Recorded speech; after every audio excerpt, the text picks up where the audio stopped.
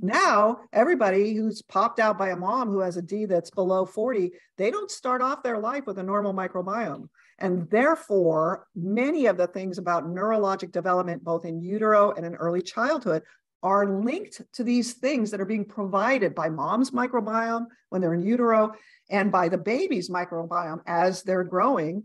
So when you lose the microbiome, three major things are lost: our ability to absorb and not overabsorb most of the small charged ions, iron, copper, manganese, all of these cofactors that are needed for various enzymes.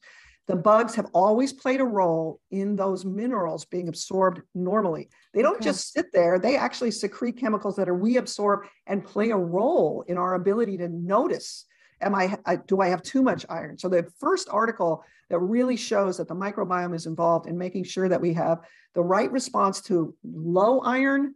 So there's actually a messenger that's extremely complex that's telling the bugs whether or not I need to absorb iron. And it also talks about whether or not I'm in iron overload.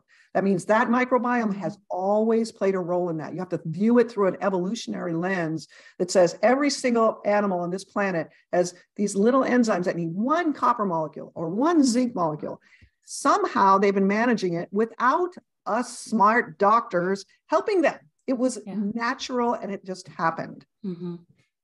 So when you lost your D, the microbiome went away. And what I then learned was, in order to bring back the microbiome, which you must do, so the sleep is dependent on the microbiome directly as well. So you have to not only give D, but you have to give this stuff called B50, which is 50 milligrams or 50 micrograms of every one of the B. It turns out there's a way to convert the microbiome, but it's not about dumping lactobacillus, a specific species. It's about getting the right growth factors for them, their requirements, until the 4 healthy, happy phyla are able to come back. Once they come back, then you have to stop the additional Bs, because our nervous system was actually created around their natural production. We only need the amount that they make, and then the vitamins do really bad things to you. I've been fully trained, as have you, that we take these blood levels and then we do things with them.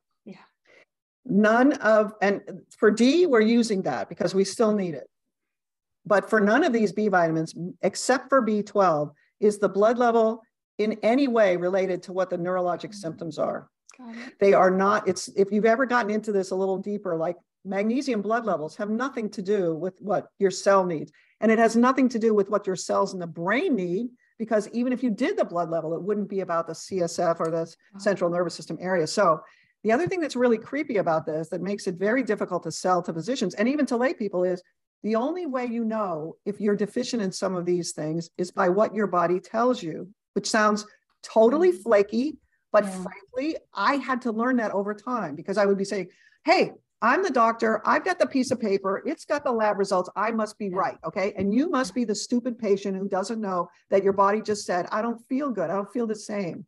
And I actually had to learn that most of the time, if I was going to have a debate about, I think your D is too high, I think your D is too low, the patient would usually be right. And they couldn't even tell me exactly what it was, but they just had this feeling, okay? That is absolutely the same for the B vitamins as well. There is scientific literature that shows that the blood level has nothing to do with what the B stores are like in the body.